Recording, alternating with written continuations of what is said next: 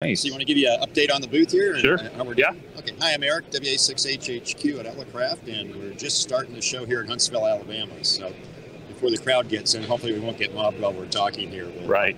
Move closer to his mouth, Chuck. We got here. Just give you an update on our latest stuff. Okay, I'll talk closer to the mic there. First of all, just in the middle here, we've got our K4 radios. I've got a little 14-inch tablet monitor for an external HDMI monitor on it also on top here. Nice. The key thing on this is, I'll be a direct sampling, super high performance receiver, SDR, transmit and receive, and it's our premier radio out there. Getting used on DXpeditions now. We're actually going on the 3D2X Rotuma DXpedition in November. They'll actually have one you can remote into over Starlink that you'll be able to actually, mostly for use on the air, will be able to be DX expedition operators remotely from like in the US. They can operate a K4 remotely. And actually what I'm doing right now is I'm controlling my home station right now. This K4 is just acting as a terminal. There's no, I put it into a mode where I can connect to my home station. And basically I'll disconnect right now. We have a little dialogue that comes up here and I'll disconnect. I can pick different stations from a list that I've either saved on here, or if it's on a local network, that are on the same network. So if I want to connect to my station, I literally just hit this little button right here. Well, sorry, wrong one there. Hit the connect button. And now I'm getting my signals from California. Oh, nice. So you guys are pretty easy to connect wirelessly. Yeah. That's cool. And that's actually, I'm over internet going all the way back to California right now. Real time, pan adapter, everything coming in. It's all, I can, tune signals, tune the station. Listen, see what that guy's dialing in here. And you're also able to configure stuff up here different than down here, too. Oh, yeah. Yeah, we have it. This one's mimicking it here. Right. If you look on this screen here, we've got a whole separate pan adapter showing the CW band. Gotcha. And I'm watching the sideband band here. So this is a 40 meter CW over here on this, and we got 20 meter sideband on that. Nice. And that's coming directly in the antenna input on this one, so you can see them both going.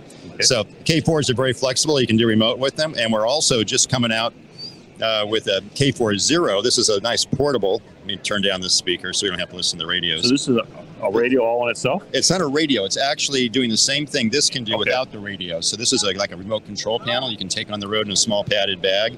You can see it's quite small. Has I/O in the back, for Ethernet. You can plug a Wi-Fi dongle into it. USB, devices. The whole interface is the same thing we have on the K4, basically. Cool. Built-in sound card. You can put your laptop into it for logging, and it thinks it's talking locally, but it's actually talking to the remote K4 that's halfway across the country. Same thing when you're using a K4 to K4. Any K4, just standard, can control another one. And you can run it, looks like you're running off an iPad too? Yeah, we have a new software app where this is now going through final development. And actually, this has got all sorts of new stuff. We can tune now touchscreen. On here, you can see me tune the frequency. Or I can use an external USB K-Pod, we call it, for tuning. But this is sideband CW. We got all that working. It's called Virtual K4. That's why it says VK4. It's not in Australia. It's actually here. But this is actually connected to my home station in California as that is. And there's also an Apple Mac app now that we've got, not us developing, but Marcus over in Germany, who's done a lot of the apps for ICOM and Flex and so on with his stuff. That's all Apple-based? That's Apple-based, yes. That's a Mac version of doing the same. It's all looking at the same radios. We have 1, 2, 3 radios all hooked into my home station at the same time right now. So you can have your buddies listening to you as you work DX, or you could take turns, and your buddy has the big antenna, you can take your K4 and connect to his K4. Right. Other than that, we've got, of course, the KPA 500, KPA 1500 over there on the far side of the booth. I'll just sort of walk over here. If you can get through the crowd, we can poke over the shoulder here. Here's the KPA 1500. Excuse me here, we're just going to take a picture of it real quick. There we go. And there's a 1500. And to its right is the KPA 500 with our auto tuner. We actually sell those also as a package. Oh, the auto tuner. The CAT 500 tuners are awesome. Fully automatic. They all work the same algorithm as all of our tuners. So like the KX2 one? Exactly. Even more powerful in terms of matching range. And then we've got over here our newest little radio. You can see him in front of Scott here, handheld KH1, and that's a CW portable, both pedestrian portable and actually as you're walking around. Yeah, actually, I want one of those. Wayne, when you guys brought them out. Oh, fantastic! Yeah, so I won't go through all the details, but built-in memory keyer, built-in. You can plug in your paddles or the ones we. So that's like the ultimate if you do CW. And of course, all modes, the KX2 and the KX3 are still major products. That's my favorite one for sodas, guys. Oh yeah, no, that's got the whole thing in one package there.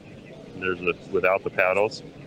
And this is our KXPA 100 watt amplifier, which works with any radio, not just ours. Right. And it has a frequency counter. If you have the auto tuner option, it'll automatically follow you everywhere and remember your last tune. They do have a pan adapter. Yeah, that's the PX3 it goes with the KX3. The KX3 has an IQ output to drive pan adapters. That won't work on this one. KX2, no. TX2 is scaled down, obviously, to make it smaller. Same architecture as the KX3, but we took off 6 meters and 160, and we, obviously simplified it a lot to fit it in a smaller package. That's lithium-ion battery inside, AX1 portable antenna here, and so on. So we've covered sort of everything from the SOTA and portable side up to full 1500 watt. I really appreciate it, Eric, and maybe we get one of these things. We get you and Wayne on the show. Get us together at one time. That'd be tough, though, huh? All right. Thanks a lot. Thanks a lot. Have a good day. All right, guys. So.